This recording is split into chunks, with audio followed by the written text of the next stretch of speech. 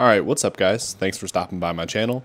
My name is John, and today we're going to be learning how to do a neon text effect in Adobe Illustrator. You can take a similar process to this and do it in Figma or Sketch or really any other design program, but today we're going to be taking a look specifically at Adobe Illustrator because it's what I typically work in, but definitely feel free to try this in other programs and let me know your results in the comments if you feel so inclined. If you want to see a super condensed version of this tutorial, I'll put it right at the end of the video at this timestamp. I'm going to do a full walkthrough in this video, but for people who are more familiar with Adobe Illustrator and don't necessarily need all of the information that I'm going to give, you can just jump to this timestamp and you can see it in a really condensed version. I always hate watching giant long tutorials when I really only need a small piece of information, so hopefully this helps some of you guys out. If you enjoy videos like this, it would be awesome if you'd leave a like below or a comment for the YouTube algorithm, and if you want to see more content like this, it would be awesome if you'd subscribe to the channel. Alright, with all that out of the way, let's jump into the video. I'm going to switch to my computer webcam, so apologies for the quality loss.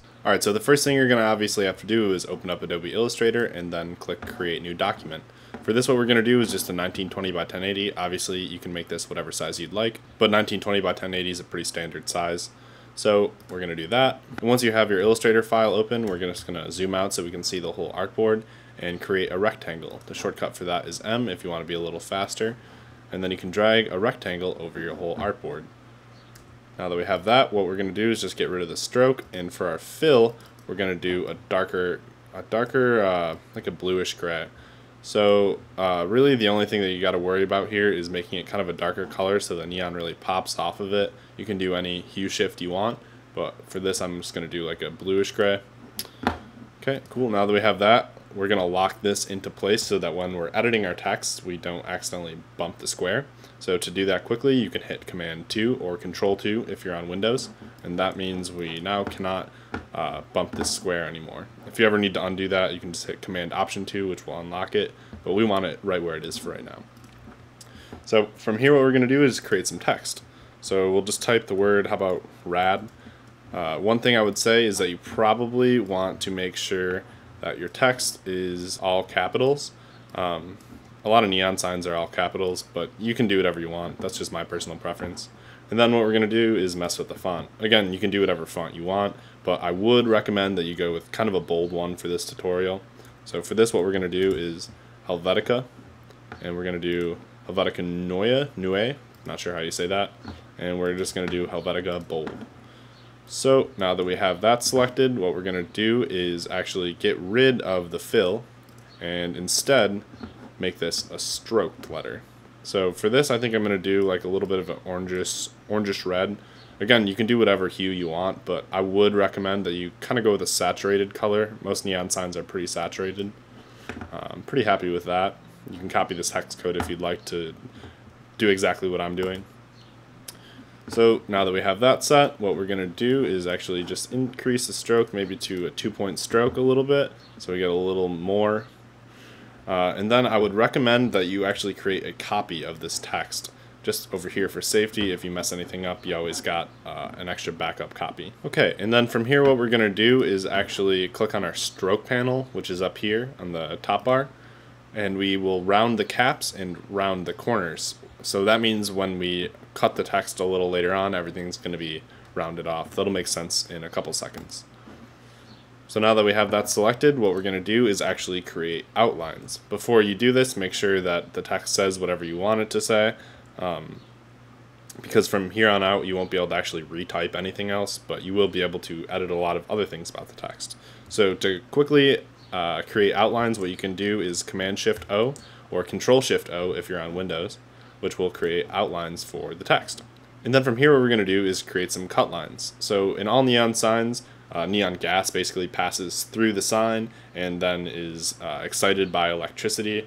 It excites the electrons, and that's what kind of creates the neon sign glow. So we got to make sure that our neon sign that we're creating in Illustrator has that same thing.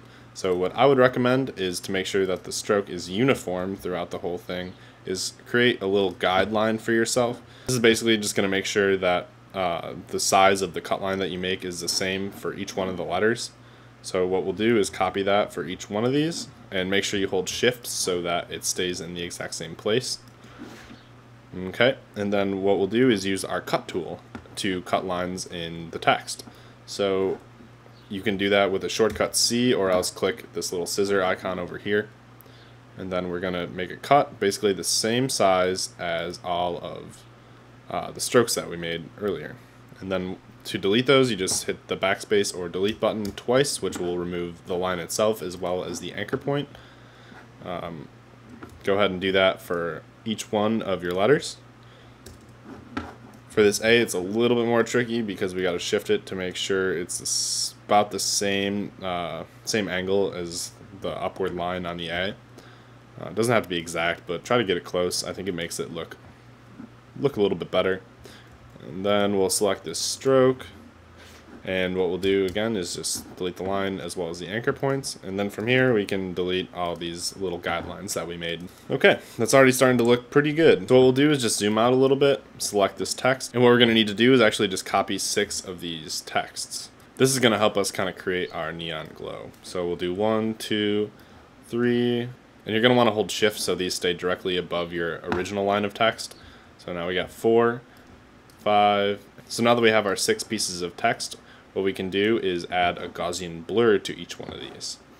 This is, again, what's going to kind of create that glowing effect. So what we'll do is go over to our effects panel over here on the right. If you don't have this over here, you can come up to the effects panel over here and just go over to the blur effect and click Gaussian blur. For our first one, what we'll do is hit 1, which will apply a 1 pixel Gaussian blur to each one of our texts.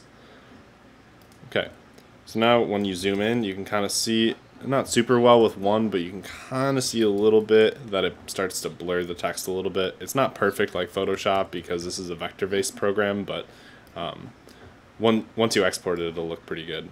So for each one of these, we're going to actually be slightly increasing the amount of blur that we have, all the way up to 10 pixels of blur.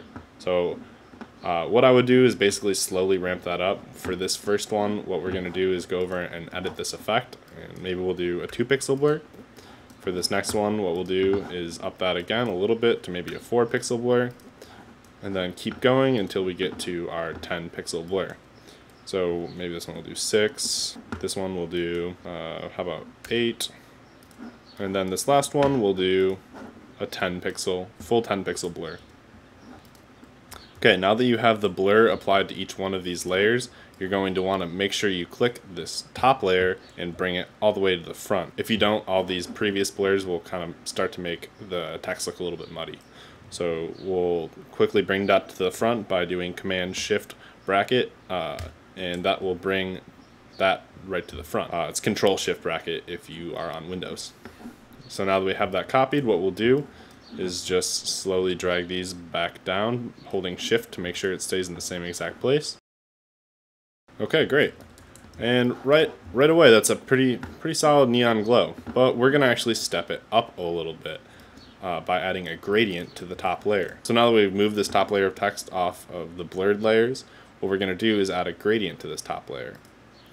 And we can do that by clicking the gradient tool over here on the left, and selecting colors for our gradient. So what we'll do is select this black over here and take our eyedropper tool to make sure we get the same color as this text. Okay, so now you can see that this kind of created a gradient from white to red. So now that we have the gradient applied, what we can do is make a few additional points by clicking one of these gradient points and alt-clicking and dragging over so that it creates another point. That'll basically just copy it for you. What we're going to do is actually move this white one to the center. And from there, we'll copy a couple more points. And then just add another white stroke in between these. And you're just going to kind of want to make sure they're sort of evenly spaced. It doesn't have to be perfect. It might actually be a little bit better if it's not totally evenly perfect, because it kind of mimics the weird, unnatural glow of a neon light. So from there, you can also adjust the angle. For this tutorial, I think what we're going to do is actually give it a little bit of a 30-degree angle. It's kind of a unique look, kind of gives it a little more movement, and I'm pretty happy with that. So then what we can do is take this upgraded top layer and drag it down onto the previous text. Just make sure it's totally centered. So now we have a pretty well done neon gradient. So all this is pretty easily editable. If you want to change the stroke or anything like that, you can just up that or decrease that. And what I think I'm actually going to do is select this top layer and lower the opacity a little bit so it doesn't glow so bright. So I think that we're going to stick right around there, maybe like a 60% opacity on top. And then that's like pretty much done. That's pretty much what we need for a neon sign effect in Adobe Illustrator. Let me know if this video helped you guys out. It would be awesome to hear from you in the comments. And if you have any questions, also feel free to leave them below. I really enjoy making videos like this, and I hope they help some of you guys out. If you wouldn't mind subscribing to the channel if you want to join this creative community, that would be awesome. And yeah, thanks again for watching, guys. I'll catch you in the next one. Later. Okay, so in short, basically what you need to do is obviously open up an Illustrator document, cover your artboard in a dark rectangle. It has to be dark kind of for the neon to really pop off of it. You're going to type whatever text you want. I would recommend a bold font so that you can create an easy stroke around the outside. Then you're going to get rid of the fill for that. You're going to increase the stroke to around maybe like a couple points. And then from there, what you can do is change the color. I'm going to go with a red for this tutorial, but obviously you can do whatever you want. The only thing I would recommend is that you kind of go towards more saturated color, since neon is usually pretty well known for being super saturated. And then you're going to want to go up to your stroke panel and round the caps and the joins so that when we cut the text a little later on, that everything will be rounded off and not jagged 90-degree corners. And from there, what you'll do is create outlines by hitting Command-Shift-O on a Mac or Control-Shift-O if you're on Windows. From there, what you're going to want to do is cut out different sections so that it kind of looks like a neon sign, the way that neon signs obviously have those little sections cut out so that the gas can flow through them. Then you're going to want to copy about 6 versions of this. This is a variable you can play with depending on the look you're going for. And then you're going to adjust the blur on each one of the 6 new types that you created to between 1 and 10. I would slowly ramp up from 1 to 10. And what I would do to kind of spice it up a little bit is add a gradient. And then that's going to kind of create the look that the gas is slowly moving across the sign like neon signs do. I'm pretty fond of adjusting the angle of the gradient to around 30 to 45 degrees. But you can obviously do whatever you want. I just think it kind of creates a little bit more movement in the design. And then what you're going to do is just drag that top layer back on top of your blurred layers, and you're pretty much done. If you wouldn't mind liking and subscribing to the channel, that would be a huge help. I hope you guys who are more advanced in Illustrator appreciate the condensed version of this tutorial, even though it's probably going to end up lowering my watch time. If you wouldn't mind leaving a like below, that would be a huge help and kind of make up for me losing all that watch time on my video. All right. Thanks for watching. Later.